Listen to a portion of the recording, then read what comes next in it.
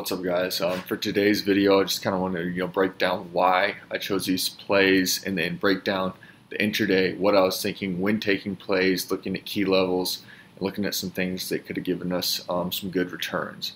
So looking at yesterday's flow here on XOM, I was pretty bullish on it, just from the fact where it's testing, and things really stuck out were those 77 calls, 75, 76 getting hit. Pretty bearish in the overall terms, as we do have a lot of puts being taken up near these levels. 74 put getting hit hard, but I like that play. We had both sides as well. Another flow that really stuck out to me was this BABA flow here. We saw the 120 call getting hit nice, as well as the 110 put, so it gives us a possible move either way. Big downside, we have the 125 and the 100s getting hit as well.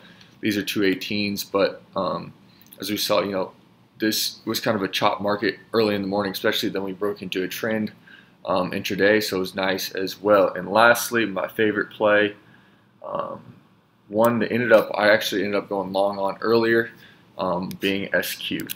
So as we saw yesterday, very bullish or very bearish flow with that big VPA gap below, but people were still smacking these 110 calls. Those would have ended in the money today, as SQ did finish at 110.41, I believe.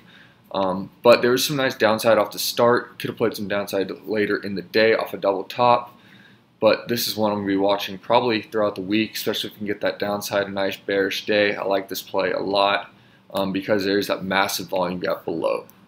Now I'm going to go into, what was I thinking when going through these plays, day of the trade, right? And kind of break down my thoughts as well as how this reacted to the levels we talked about last night on the live. So getting started, we'll start with SQ. Right off the open, we tested this 103.4 put trigger, right? And then we get this close below here, retest, and we get a dollar drop. I actually didn't get into this. There's some nice, the spreads were pretty ridiculous, but the nice plays out of this are really the long side, right? And first being, we reclaim this 103 level, and then we bounce off very nice. Don't really get a great retest, but we do hold this level 103.4, get a nice push up to 111, level we talked about earlier. 107.9 was the level I was really watching, as it was a pretty big level. If we look back, a level tested a lot, and so I like that a lot. We also get this nice bull flag here, very explosive break, and then we hit that double top, right? So good entries on this. On the put side, we could have entered this for a nice little gain here early. Didn't ride as much as I would have liked for that downside, but once we get this reclaim of the 103.4, nice bullish candle off, we could have entered anywhere in these regions here, and we're above VWAP here. Reclaim the VWAP here, close above that 103.4, pretty low risk entry spot, and we do get that ride all the way up here. Broke through 107.9, had a little bit of difficulty, but we have this massive candle here. SPY is riding throughout the day, nice spot. Then we test out 102, 111 level, and we get some nice pullback. This is another really good entry spot here. We have a bull flag, double bottom, and then that explosive move next. This one would have been much faster of a move, but we did get a nice move there. And then SPY, starts to tank throughout the day. And we get this nice, we could have played off this double top here. We could have played some puts. Very good entry here. But, going off levels, I wouldn't have entered here. I would have taken money early and then kind of been done with SQ. Spreads are kind of wild, so I wouldn't like my fill there, as well as it being 0 DTE. Time's not on our side, so these need to move quick in order for us to really get some good profits here. Into the day, we do end up well. I want to see how it tests that 111 level again. If we get rejected there again, I would play puts on this SQ play. I like it a lot. Neo ended up gapping down heavy off the start. We didn't get a perfect retest here, so I didn't play Neo in the morning. Reason being, down here I don't really have levels to base it off of. You have to go a ways back, but we do get this reclaim here at 20.8 of the put trigger. Bounces up for a nice possible gain. Starts consolidating, bouncing back again. Same thing throughout the day, kind of dies. I never really entered into Neo, but there was possibility for more of scout type action. Didn't really set up a great trend throughout the day, but we did see here reclaim a VWAP, tests it, bounces back up, and levels I would have washed off that are 20.25 and then that 20.6 level. 20.8 being the big level at the top we could have played. When SPY started to push up throughout the day, you know, there was definitely room to make some money on NEO, but I stayed away from it. BABA was another one. This one, you know, chopped more throughout the day, but we did get that perfect retest here off open.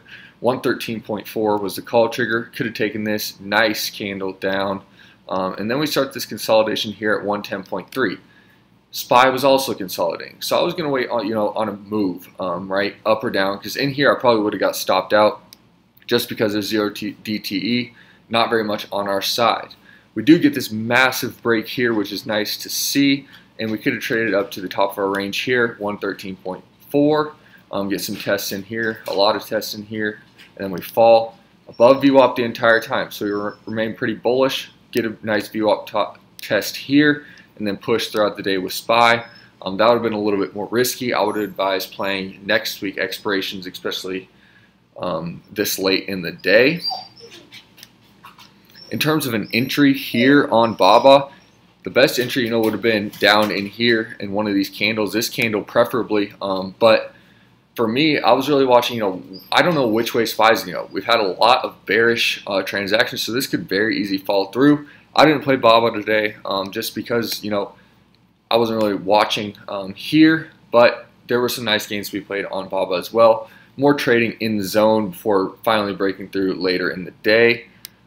Once we get above VWAP, you know, there's not too much of a concern. Close above VWAP here, retested a little bit here, and then pushed through. Very nice move up here to 113.4.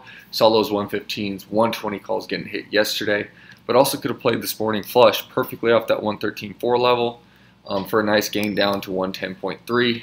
I think the low of the day was about 110, so it was really, really cool to see.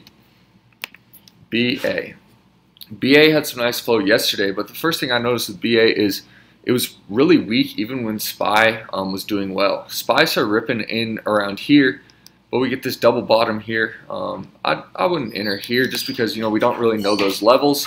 It could reject, and if SPY, you know, knifes on us, this is going to go down right away. For calls, for puts, we get that close right here, but below 187, and then we get a nice little retest, another close below, and then we just start kind of chopping around in here, right? So there wasn't too many games to be played here on BA at the start, but finally we get this reclaim of that 187 level here. Retest isn't exactly 187, but there is a retest. SPY is pretty strong, get a nice push up, but we never make it to the full top of the zone in terms of call and put triggers, right?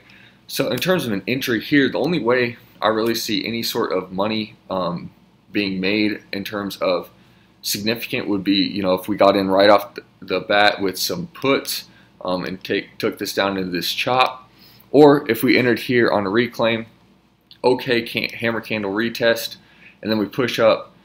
Here's where I kind of start, you know, thinking, what should I do, right? And that's because we start getting this inside candle. We do break up, but then we get that little, you know, buyers stepping in pretty heavy. Not crazy volume, so this isn't going to push. I would have fully scaled, taken all my profits there. Then we get that following candle, a very big bearish engulfing, and a nice down move down back towards that 185.3 level before reclaiming, pushing with SPY towards the end of the day. In terms of entering, you know, whenever I'm entering, I'm looking for our levels to hold, and in terms of puts, I want to see a level hold, and a longer lower wick is a really, really good spot for an entry. In terms of puts, I want to see a level rejected or fall through a level and then retest. Longer upper wicks show sellers stepping in, so I like, you know, it gives me some more confidence, especially at those key levels that we talk about. So that's what I'm really looking for when entering. Using VWAP throughout the day, a lot of traders use VWAP, so I use VWAP.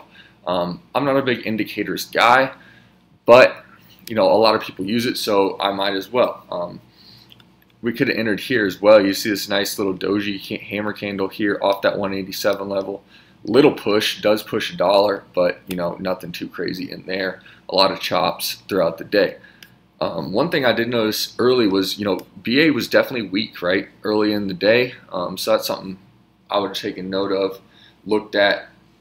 But today was kind of a hard trading day just because we had a lot of chops early in the day. Finally got a little bit of a trend as we see intraday. Here, I'll pull up SPY real quick. A little bit of a trend here intraday, and then we get this pullback here, and then an absolutely beautiful finish here on SPY, finishing at 441.30, 441.92. Levels I was really watching were that 434 level, and these levels, you know, they're decently big, but I was really watching that 440 level, and that's something that we did overcome with SPY, so I like that a lot in terms of a bullish outlook on SPY for next week. PLTR. PLTR was a little bit difficult as well. We had this nice hold, 2 candles here, could have been faked out, and then we finally get this close below, so we can enter puts here, and they hit that first target at 11.9 with a bullish candle, which ends up shooting us up into an uptrend all day. I was able to hop in Palantir here on calls. I actually entered on this candle here. We get that retest of 12.08 put trigger. We close above VWAP, so I'm pretty confident in this play, right? Cheap premiums, so I didn't have to go crazy out of the money. And then we also get this nice trend throughout the day, pushes up to 12.85. I scaled in here on this, you know, I was about 20% in here, and then was fully out on this big bearish candle here, just because it's a pretty key level if we look over on Palantir here. But it's also a very bearish candle. We end up going throughout the day, but I was happy with the profits. Can't really complain with PLTR today. We did end up testing that 12.7 level that we talked about, and then that 12.85 even, so could have been some really good gains if you were able to hold those runners a little bit longer than I did. But that's something really cool to see here with PLTR. A common thing we also noticed was once we closed under VWAP, you know, we had some bouncing around down under on all these tickers, but we were eventually able to reclaim VWAP, bounce off VWAP, and it sent us throughout the day. So that was a common theme here later in the day with SPY was, you know, we reclaimed that VWAP and then we bounced off, testing that 441 level, 442 level on SPY. XOM. I was originally very bullish on XOM, but CVX Chevron, another oil company, reported, you know, they missed their earnings. So this is one that kind of tanked it middle of the day. But right off the bat, let's see, this was the opening candle here on XOM. We get this second candle retest exactly at 74.4 put trigger, and a nice little trend up and hit exactly at our 75.5 level. So a nice entry here would have been this 74.4 retest. We hold it, nice. And then we retest up here, you know, scaling along the way. It's pretty nice move here right off that candle reclaim of 74.4. Nice candle, you know, those 20% gains would have definitely been there right then. Can scale in here, but there's not too much to fear. And then we test that 75.5 level, heavy seller stepping in, a lot of volume on this candle as well. So I would have been fully out there on XOM. I did not play XOM today. I was too focused on PLTR and SQ at the moment. So I missed some nice gains here on XOM. In terms of a put, we could have taken them off of that call trigger. We fade throughout the day, and then, you know, we finally close below 74.4, but there's a lot of bouncing around in here, and then finally we get down into this 74.3, and then eventually testing 74 before pushing back up strong with SPY throughout the rest of the day. In terms of what I'm looking for in intraday when it comes to VWAP, you know, key levels, I talked about earlier for calls, I like those long lower wicks off of a key level, but we can also get faked out, right? That's why I think it's really important to keep SPY open or whatever sector the ticker is in. In terms of XOM, that news broke that Chevron missed their earnings. So this is about when it started tanking. You know, we have some relative strength, bouncing around. But I really look for VWAP as well. If we can reclaim VWAP, this is a sign, you know, maybe I should let my runners run a little bit more. But on Fridays, right, I'm always looking to take profit. I'm perfectly fine with that 10, 20%. And then letting my runners run a little bit. I don't size as heavy on Fridays either, as we do have the theta decay time's not on our side. So that's something to keep in mind as well when trading Fridays. You know, position our sizing a little bit smaller than we would on a normal day. because there is that time. Unless you want to play next week expirations, then you can use that normal sizing, but I would recommend using lower size if you are going to play 0 DTE, as the risk is a lot higher. IV's been absolutely insane with VIX up near 30 for the latter part of the last couple days. Today we finally got it breaking down back below 28, which is very, very good for the bull case. But throughout the day, IVs were pretty juiced. So today would have been a great day to practice, taking those profits fast and not looking back after you took the profits. It's also another great day to practice risk management. I'll have a video about that this weekend. But I got stopped out once or twice, I believe, today on plays I was pretty confident in, right? Like I took SQ off of this this candle right here, really elevated, and it ended up breaking through. I stopped out, but I was pretty confident in that because we hit that 107.9 level. Not too much volume was pushing us through, so I was like, all right, we got buyers stepping in, and this looks a little bit overextended from the VWAP as well as some levels. So I was like, all right, low risk here. Ended up getting stopped out, which is okay, but because I had good risk management and my 10% loss in, I only took that 10%, not fully position size, as is a Friday, 0 DTE. So that was something, we can practice a lot in terms of risk management, and then also scaling along the way, and leaving a couple runners, right? Always good to leave those runners, throw some trend lines on here, right? Know some bearish and bullish patterns. Bull flag, pretty cool one to play, as well as these wedge breaks here as SQ did. But also knowing, there's a double top here, we can play this off. We might not have the levels identically drawn, but we do see a double top, have some buyer or some sellers step in, and then a lot of sellers step in here. So this can give us a good thought process as to this is probably going to downtrend for a little while, at least, as we do have high volume, a lot of sellers stepping in, and we couldn't break through that 111 level. So that's something, I try to think about when going intraday, is really patterns, key levels, use some VWAP here and there, but overall it's just the candles that I really trade off of, and that has really helped me a lot, as well as just realizing we need to have good risk management as well as scale along the way. Take profits, right?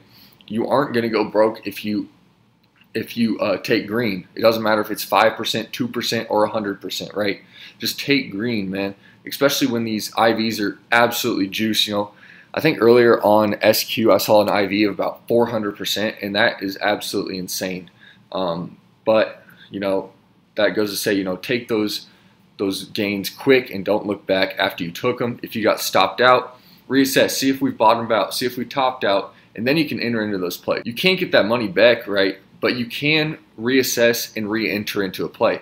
It's always, we can always re-enter a play, and I think that's a big thing to keep in mind when trading is respect our stop loss, but also realize we can get back in even if we do lose that 10%, right? So that's something really cool to see as well with the trades today.